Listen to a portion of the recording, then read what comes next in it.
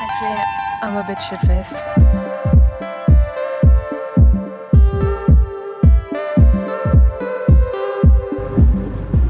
We're just crossing the bridge to Porto. Yeah, we arrived in Porto.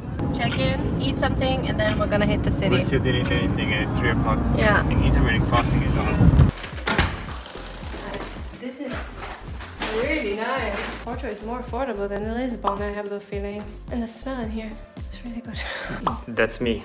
Should we ask if we can stay 2 nights? Probably. That's how we travel. 4 o'clock. Francesca made a breakfast. This is the kitchen, the entrance, and this is the magic room. The interiors are just so nice, and it's just so spacious. It's actually also pretty sick.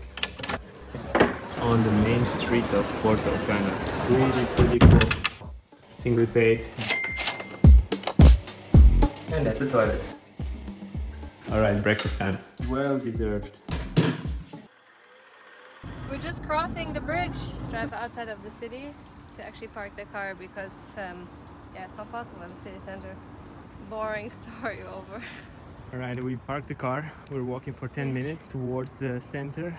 And now we found a place where you can actually look over the whole city. And it looks just so beautiful. Yeah. Oh, that's the bridge we're gonna cross. It's the one which was built by this one guy who was also building the Eiffel Tower. I think there's a light music down there. Can you hear it? Yeah, it is.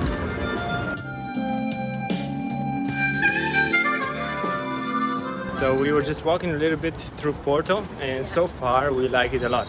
Yeah. Francesca found one local restaurant that it's supposed to be like extremely good and quite cheap. It's not gonna be fancy, I guess, but I saw the photo of risotto yeah, and looks really good actually. So let's check. check it out. Okay, this food came so fast. We have a dorada, Dorado. some red rice, salad. El Dorado. For the sundowner, we got some ice cream. It's always time for Magnum. I think we actually missed the sundowner.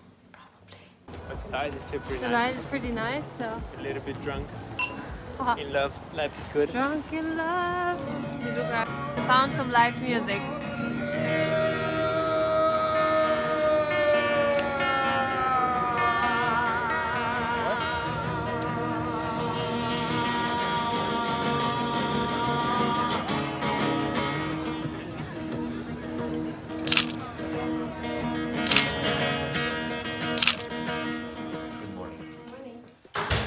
We had to work in the morning. Today is the day we're gonna explore Porto, and the first thing to do is to... Let's see if they have some Vespa. Gracias. And look where we are, the city center of Porto. Crazy, huh? Do you have mask? Yeah. Alright, so we booked the Vespa, but we Yeah. got this 125cc like Honda. He didn't have a Vespa. It looks like this. Okay, so first thing we're gonna do is explore Porto from Vespa. Let's do it. Few moments later. We just got stopped from the police, so... We were driving for like 2 minutes. Crazy, huh? So we just drove to this market nearby to check out if we get some fresh fruit. And my mask broke. I had to get a new mask. The supermarket is actually super empty. Yeah, but it's actually really cool. They have like super fresh fish. We're gonna get some fruit. And like all the locals are super nice here, so it's actually cool.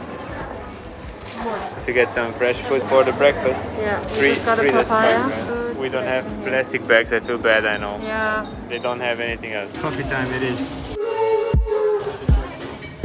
Okay, we got some iced coffee, double espresso. And this place is really cool. Yeah, absolutely. Love it. The interiors and with plants, just our style for sure.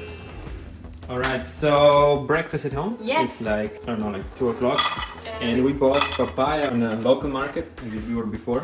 Yeah, and peaches. And we forgot to say that that market that we were before, it's actually... On the construction site right now, so it's not the typical... It's just a temporary. Yeah, that's why it looked so modern, kind of. Yeah, and like not authentic. So after 3 pastéis de nata in Lisbon, it's time to try one from Porto. Yeah, and people say this one is really good, so we're gonna try it out.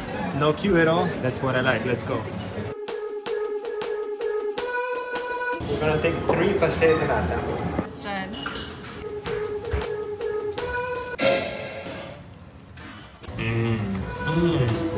Okay, this is probably one of my favorites. Really? Yeah, for sure.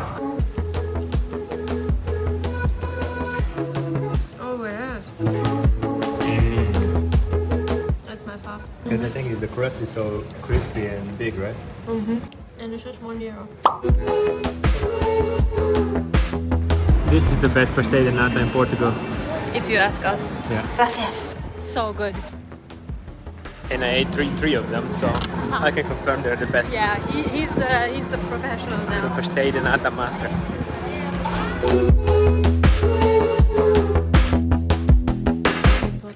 We just decided to go to a port wine tour. We made it 2 minutes before they actually closed the entrance, and the smell in here is just incredible. That's me. And we have this thing to hear all about the history. And I think we're actually the only ones here. We just went to the tasting room and look at this. How mood is this? There's a chicken sitting on the lap of this guy. Biggest cock. That's a cock. I want this cock over there on my lap. You want a That's what peacock? she said. Okay, let's try some wine, then it gets even funnier.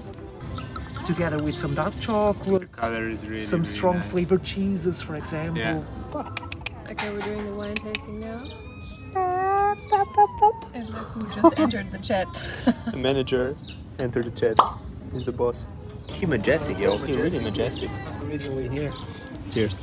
Cheers. So we have like tasting here. We have White aperitivo. it's called dried chip and the vintage. I didn't eat anything after breakfast, and this pastel de nata, I will have a good time after this, that's for sure. The next level of a cock. Peacock. Hey, actually, I know how the peacock sounds. Oh. What up, boy?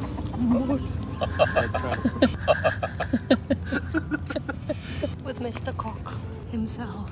Made an appointment, he could make it for coffee. I didn't say no, did I? This is hilarious. The rooster is the fucking boss. Rooster is like, look at his hair. It's like so majestic. It's so funny here. I love it. The wine tour is over. We are searching for a place to go eat. Actually, I'm a bit shit-faced. Dolce Vita Club.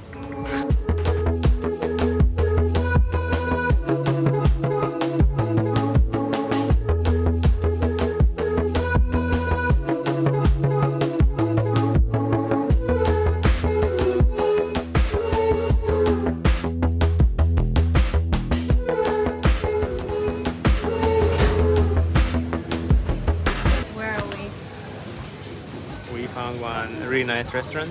We're in the center of Porto. I'm gonna eat now. Already hungry. They're very nice.